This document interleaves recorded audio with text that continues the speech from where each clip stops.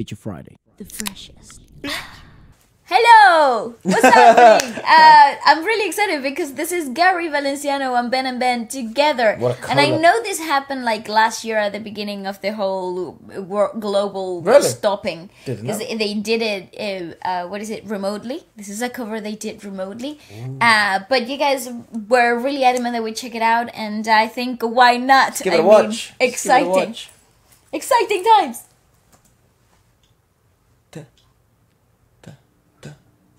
They've got a beautiful space. I feel like I count to a funk song. It's a beautiful space. Nice bongos. Nice camera work. I love her. She's always loving life. Like, whenever you see them playing, she's always like really in the moment, and I adore that. Hard not to with this type of music. Mr. Guy! That's in his house, right? Yes. Let's talk about camera angles though. Woo. Oh, nice! Brilliant! For a second, I did think he was all of a sudden there. I said, oh, no, maybe they didn't do it remotely. No, nice. no, it is remote. I Simple love that editing, outfit. but fools my brain. Look at that outfit. That is a beautiful color coordination. Well, just like he could do a photo shoot there in that house, well, in his house, because great. the aesthetic suits really well. I love how it feels very homely too. Like, it feels really like homely. It feels comfortable and it's nice, and I really like this so far. I think something that Ben&amp do seem to do really well, especially like if you listen to the album Pebble House. I mean, the whole point of the thing was to do that, right? Like each room in the house represents something, a person, a different feature, a different concept. But they seem to do that really well, like that homely, so cozy feel. Oh, it's beautiful though. Perfect for autumn. Indeed.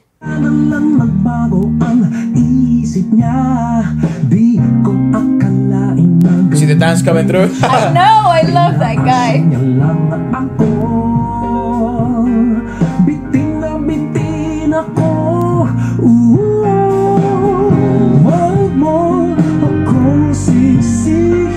Oh, fantastic.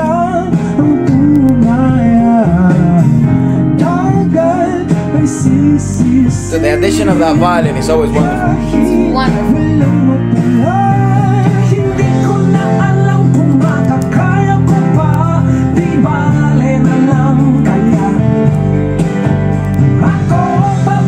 He's such a performer. I adore this guy.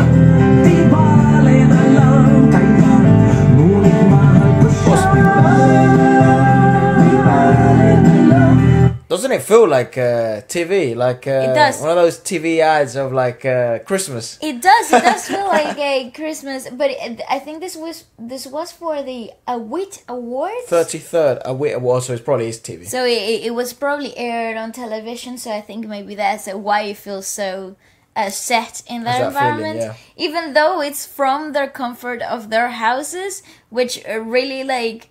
It's a weird concept to have a TV setting concept from home,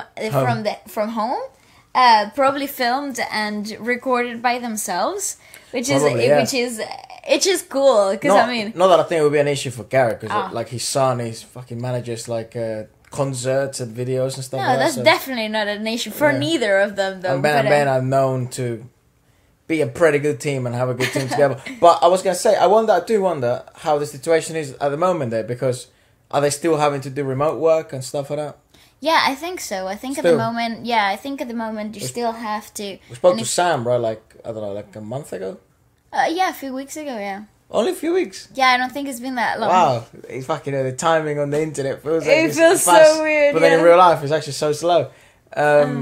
But no, I think I was talking to who? I don't remember, but we were speaking about the whole, like... Still a lot. Yeah, there's a lot of regulations still holding in place, and if you want to do events and stuff, like the health regulations are super, super strict. Well, like SB19 still had to do and a fourth harmony. Yeah, oh my god, I can't wait to see any videos and footage of that.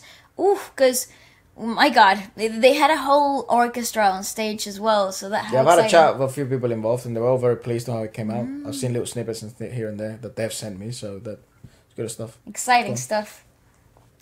So this is a mashup of 2 songs. How cool! What a oh, it's awesomeness!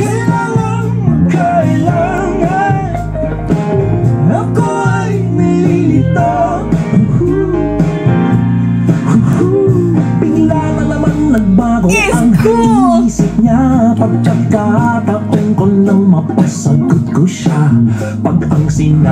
Those bongos in the back.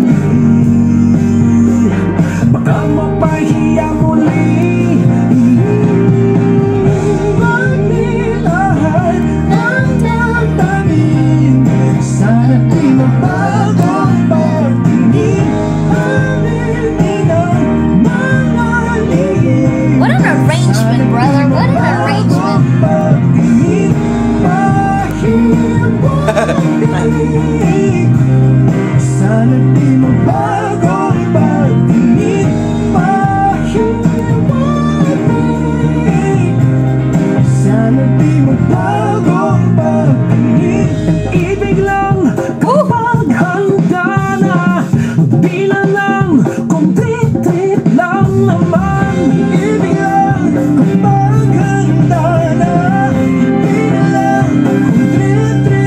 Say, obviously bizarre and difficult arrangement, but it's so interesting every time I watch BEN&amp, like the levels there is to a band, you know, and that amount of unison. The layers, yeah, there's so many layers, and how they exalt each layer they're so throughout the thick, song, dude. Yeah. All of them, like, because everyone is obviously, they're individualistic, very good, all of them. But when they come together, it becomes like such a thick layer of music. It's so good, and it feels like there's no emptiness. Everything is filled, but it's not overwhelming. It's actually very pleasant. They're a good world-class band. They really are, and I love this arrangement because you're getting 2 completely different styles of music kind of come together and merge into this brand new sound, right? And you're getting both of their individualistic takes and influences in one song, and it is so refreshing though, because when you think you're getting accustomed to the piece, you get a brand new surprise that is very harmonious. Oh my God, the ceiling is falling. Rain. Yeah, it's a full on God. So yeah, but you have this wonderful harmonious moment where both of these ideas and concepts kind of like collide and come together. And from a conceptual perspective, you wouldn't think that that's the case, right?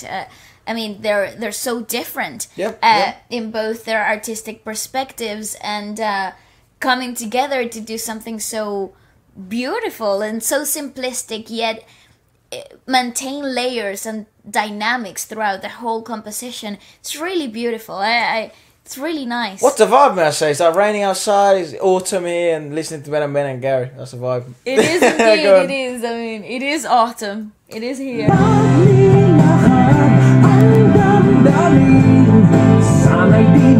I love Gary singing BEN&amp. And the other way around too.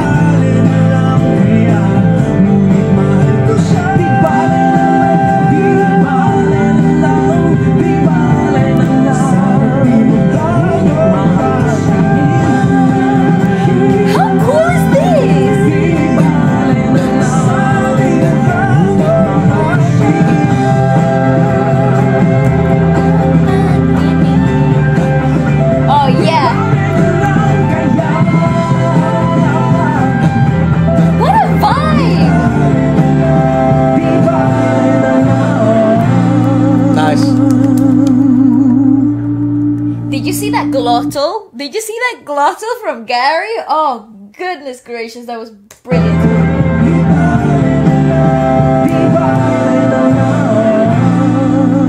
Ooh. Nice. It's so cool to see a band still now like have a conguero, like a, you know, a conga player.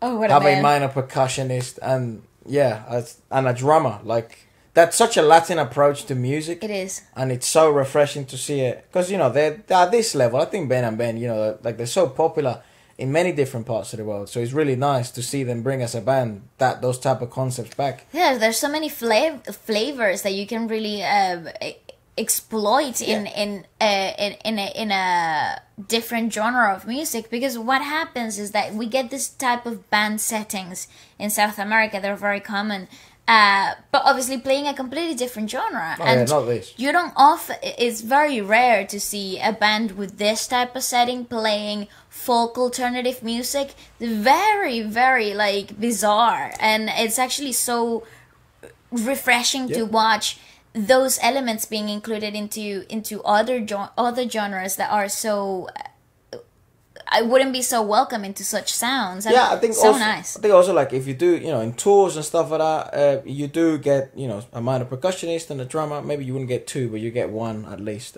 But not as you wouldn't have that as a concept of a band. No. And they wouldn't be given that much screen time, or they wouldn't be given that much time even to record on, or to, you know, to be part of records and stuff. So it's certainly very nice. I know they're all like that's how they started and that's how they've stayed. So that's awesome to see. Certainly a world-class band. Let us know perhaps what else we should check out next. And what did you think of it? That was awesome.